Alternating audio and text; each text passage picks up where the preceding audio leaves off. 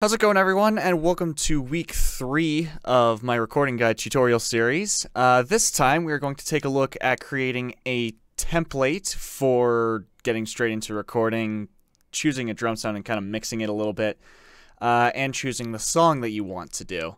So let's start out by looking at how you make a template. This is the normal template that I normally use with things organized as necessary. So starting up here at the top is all the drum stuff that I've got,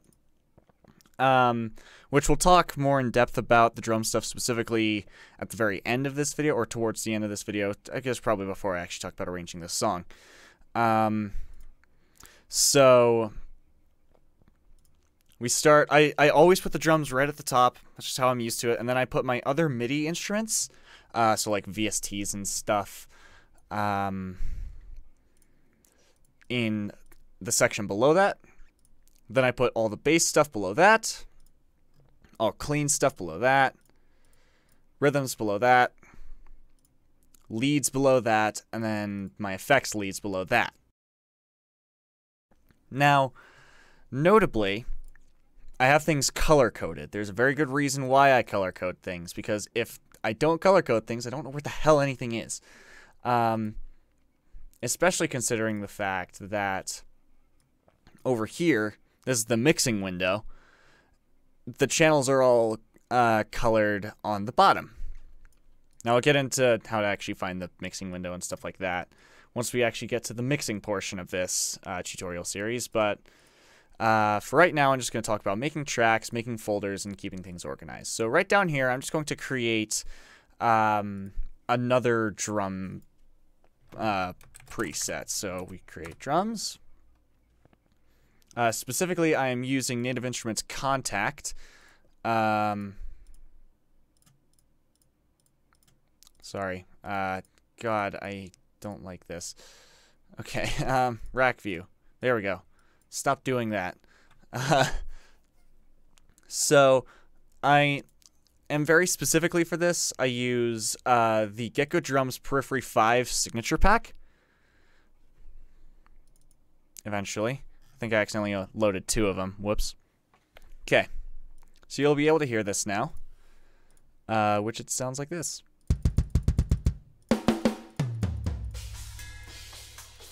That's just how it sounds stock. It sounds pretty freaking good stock. But like for this, obviously some of you guys know that Periphery is my favorite band of all time. And this drum kit is off of like basically the actual sounds that were used for their most recent record, Periphery 5.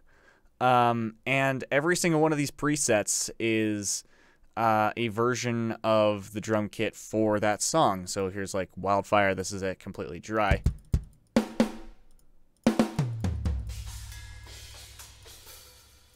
Versus Turbo, which is basically they apply a little bit of processing to all the stuff.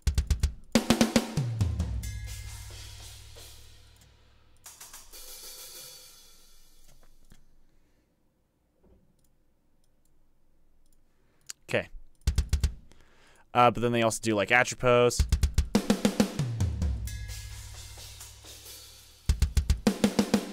Which I love how that snare sounds. But there's also like my personal favorite, Dying Star. The cymbals all sound the same. Now, something very crucial that you gotta do with drum kits like this is you gotta route them out so that way you can mix them all individually. Not if you're using like Easy Drummer. I mean, I guess you can do. Let me pull up an instance of Easy Drummer. Yeah, you can do. You can do with Easy Drummer. You can route everything out, but like everything is already mixed as it is. Like I believe the one I used specifically was Prog Rock. No, it wasn't that one. Ringy Rock. Wasn't that one either. Tight, I think it was. I don't remember. I don't remember what the drum kit I always used to use was. I guess I could always go and find it after the fact. But, like, you can go to the mixer here. And what you can do is you can take every individual channel here. Every individual, so you have, like, the kick, which is your bass drum here. The snare, which is this guy, the hi-hat, the toms, the overheads, which includes the cymbals, and then the room sound. Which if I turn that up,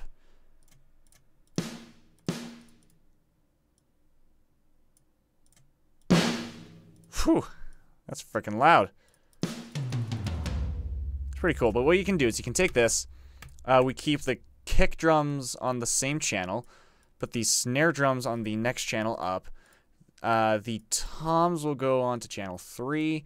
The hi-hat and overheads will go on to channel 4. The ambience will go on to channel 5.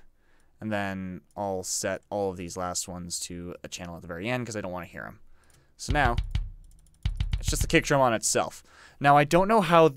On itself? What the hell am I saying? I don't know how this works for... other DAWs. This is just how you do it in Cubase. You go up to Studio, you click on VST Instruments. That pulls up this window right here. And what you can do is you can click on Inputs and Outputs, activate outputs, and then you activate up to whatever number of channels you're using. I think it was just the first 5. Yeah. And then over in the Mix window, all of those channels are created as mixer presets. So what I can do is I can create like a super basic, really snare heavy mix of the drum kit.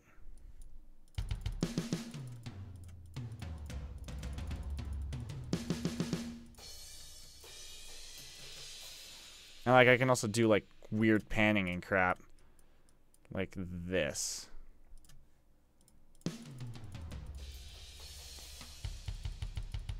So that's how you do that in Cubase. And you'll want to do that because having individual control over each individual part of the drum kit is really, really, really, really, really useful.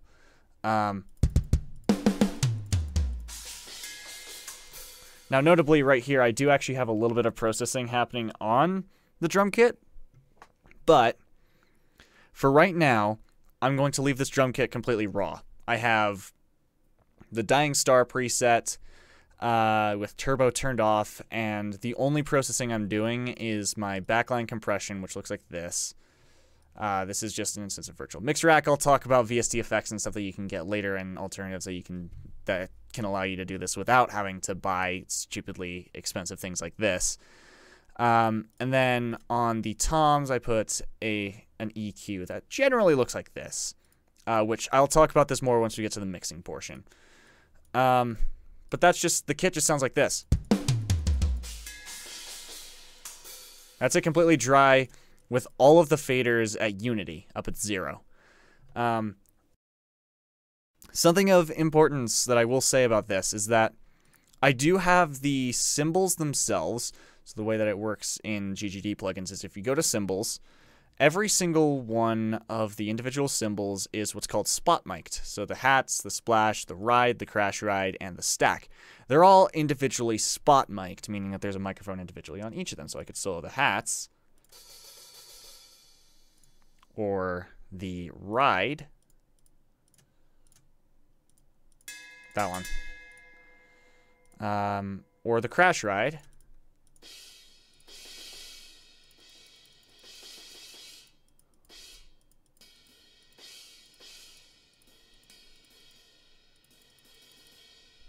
etc., etc.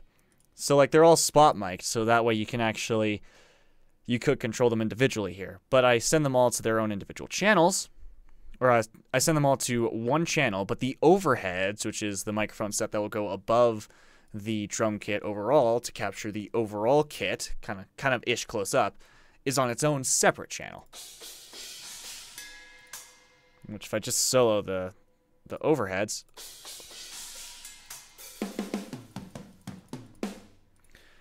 and if I go back to the cymbals, like the snare and all these shells don't bleed through. Just a little bit hyper-real, but that's how it be. So you get this general picture of the drum sound, plus also super, incredibly deep control over the individual cymbals themselves. Now the room mics, which sound like this,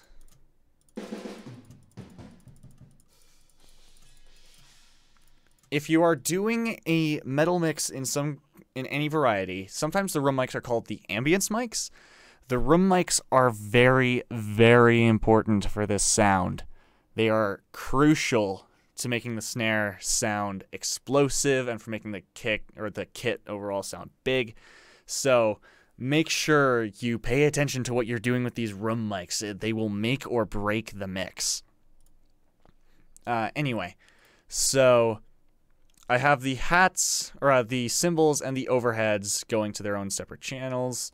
The cymbals all on one channel and the overheads separately. The rooms are all going to their own separate channel.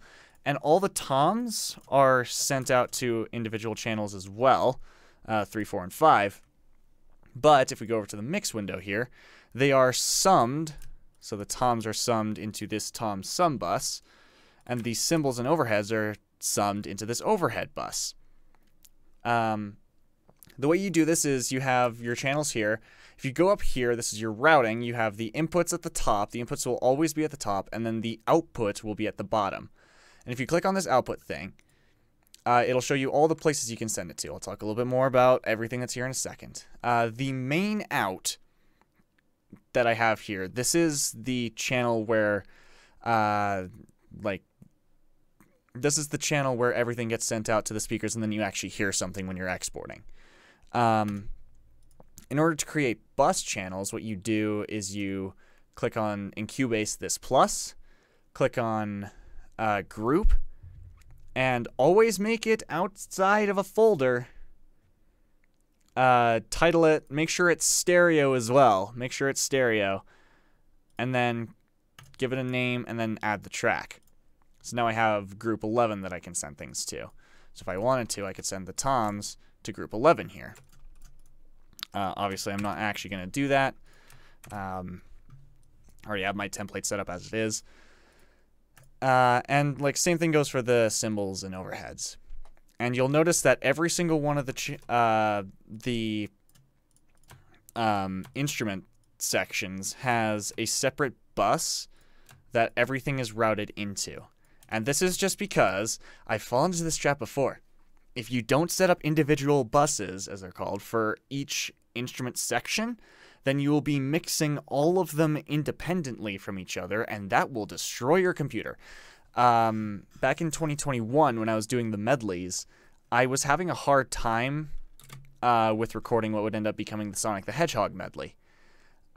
Because I was doing exactly that. I had the exact same processing on every single lead guitar, which was like 3 plugins, but still was a lot, without realizing that I didn't need to do that. I think I did it for the rhythms as well. So don't do that, is the point that I'm trying to get at. Anyway, something of crucial importance here is that the drum sound does not need to be perfect before you start recording. All you need to do is get it to a point where you can hear it over everything else. The template that I'm using right now actually is very slightly different to the way that I normally have it, and that's because I have been meaning to change the template a little bit because it has a little bit of mixing going on, and I don't want it to have a little bit of mixing going on. So I'm very deliberately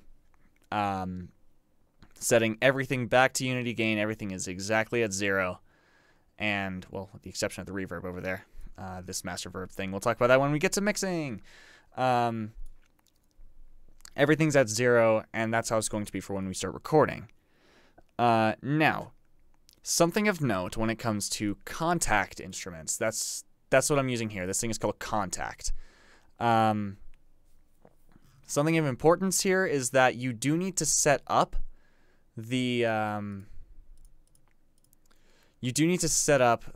outputs to be a set of stereo outputs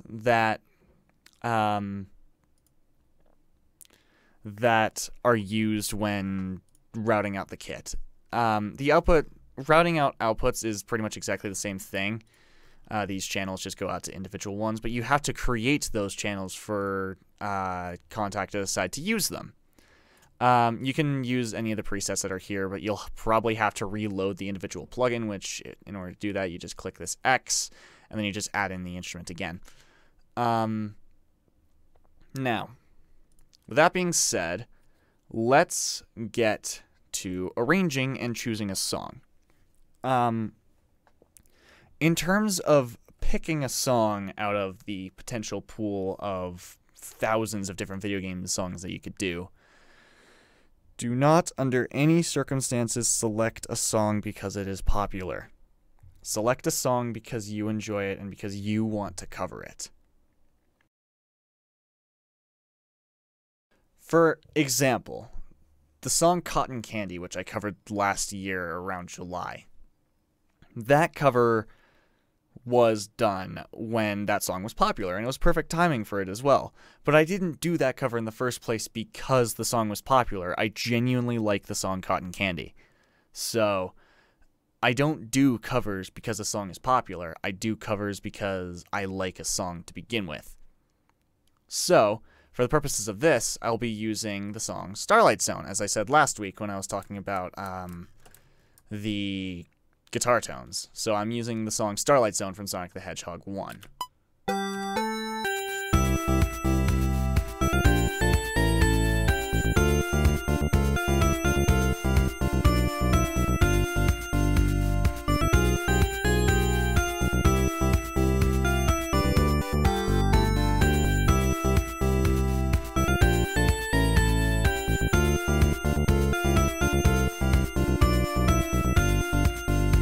Song's so freaking good.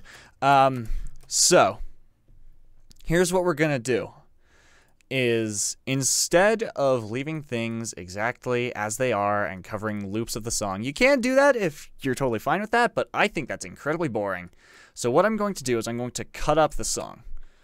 Pressing 3 will give you these scissors that does splits and you can just cut. I will again talk about things related to other DAWs based on questions I get in the comments. So what I'm going to do is I'm going to cut up sections.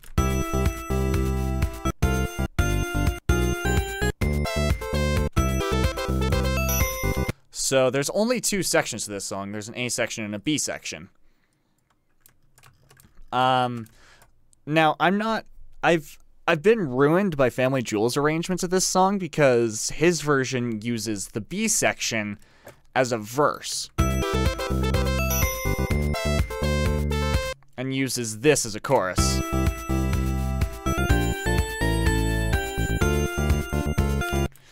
And I can't hear it any other way than that. So what I'm going to do is I'm going to try my absolute damnedest to arrange this in such a way that isn't copying Jules' arrangement of it.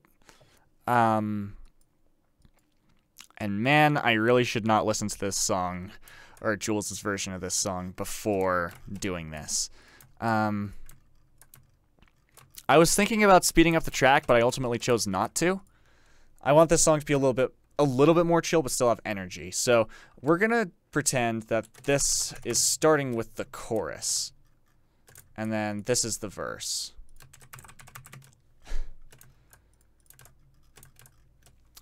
And I'm now trying to picture exactly how I want to do this. Maybe I'll do... So, okay.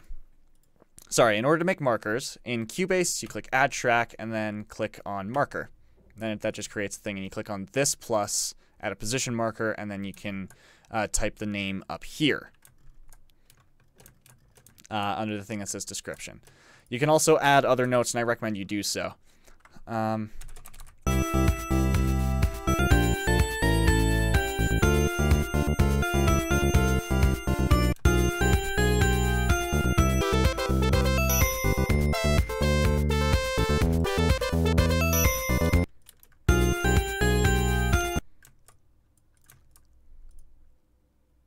Yeah, we'll put in like 4 bars of silence.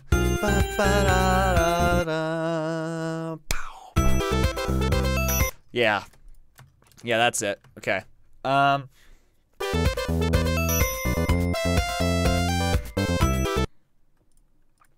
here we create a solo. Now, something of importance here, something that's very crucial to the sound that I do, is that I always try to create a section that is dedicated to a solo. It doesn't have to be particularly long. I have done a lot of long solos before, but I don't think that you have to do a particularly long solo. Like this, I'm probably just going to do an 8-bar solo. You know, just for fun. Why not?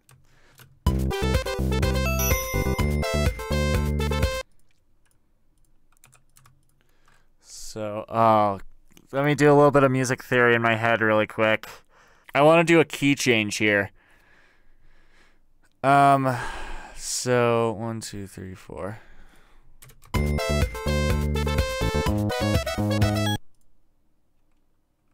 Wait, 3.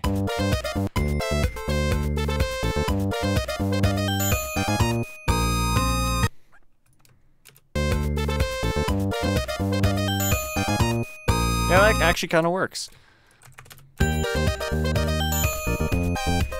It'll sound weird, but remember, this is actually not how it's gonna sound when we finalize it.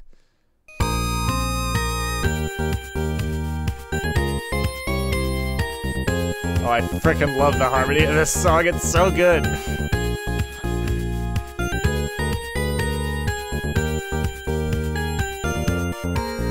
And we put another solo there.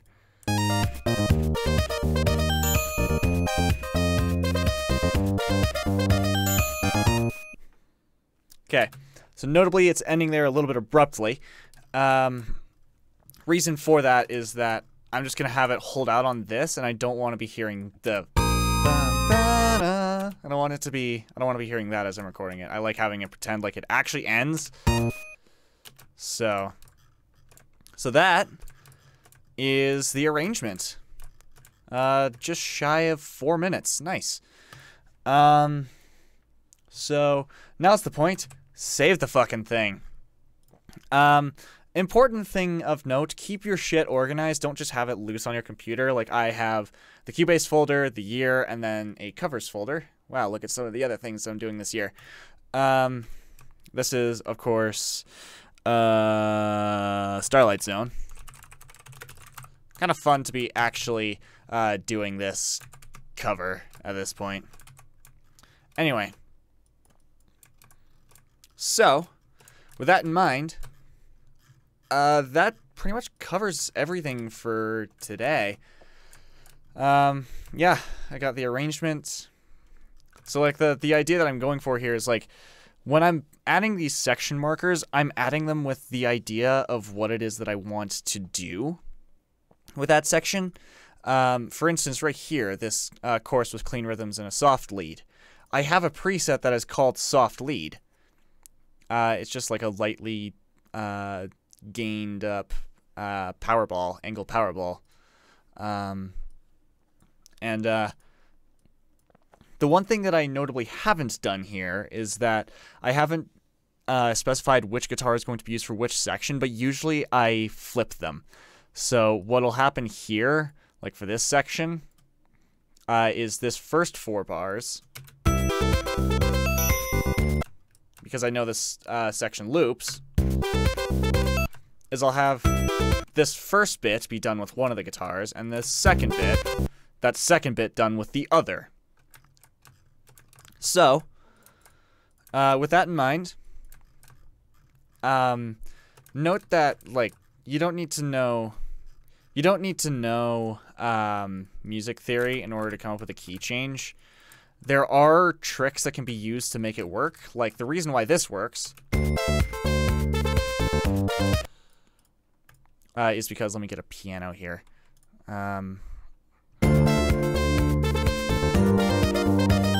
So, like, if we go from here, so